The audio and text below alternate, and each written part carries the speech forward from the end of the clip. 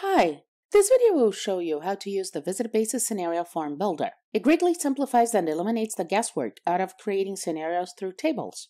So we are in Scenarios, go to Menu, Create Scenario. Let's name it Test Scenario. Now, instead of going to the Questions tab, we click on Form Builder. First, we will choose a section name. If your scenario is simple and only has one section, we can just choose a simple name to summarize your scenario. Here we'll just use Test. For the first question, let's use something simple as asking the rep's name. So under Question Name, we add Name.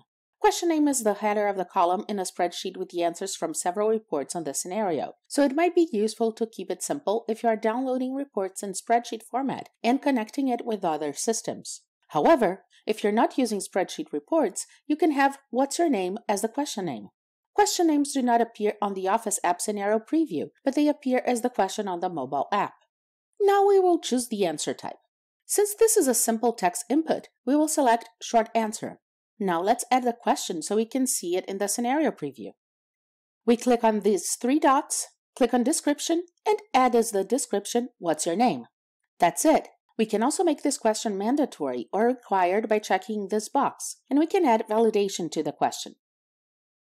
For instance, let's add another question. This time the question name is Age. Add a description. Since we want to see the question in the preview, we will ask, What's your age? Here the answer type will still be Short Answer, but I will have a response validation that the answer must be a number, greater than 18, and the error text, if the rep answers something that doesn't fit that validation criteria, will be Age must be greater than 18. For numbers only, I can also use the answer type Counter. This is very useful for product counts and will only allow users to use the numeric keypad. If the answer requires options, such as in drop-downs, checkboxes, and multiple choice questions, we will be prompted to add the options.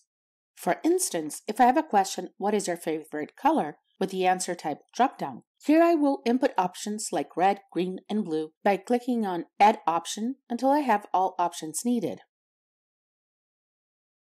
Now let's say you want to ask your reps if a product is available. If they answer yes, they should continue with additional questions. If they answer no, they should submit the form. In this case, you will first create a new section by clicking on Add Section. We will name this section Details, and here I can add as many questions as I need. And another section for submitting the form that we will name Submit, and check the box Submit Form. Now we add the drop-down options Yes and No.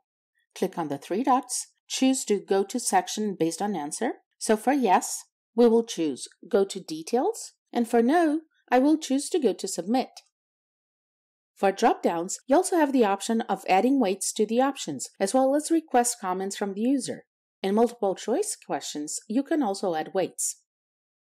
For check-in and check-out questions, we recommend the answer type timestamp that will capture the current date and time and prevent custom input by the user.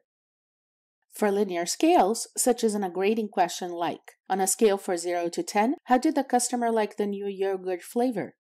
You will need to set the bottom as well as the top end of the scale along with the appropriate labels, like 0 for hated it and 10 for loved it. To remove a question or section, click on the appropriate trash can.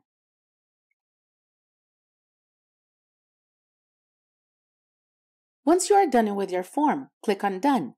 If we click on the Questions tab, we can see the form has been converted into table format. Same thing with the options. Let's preview our form. We go back to our Scenario tab and click on Preview. Here it is. What's your name? What's your age? What is your favorite color? Checkout. Done.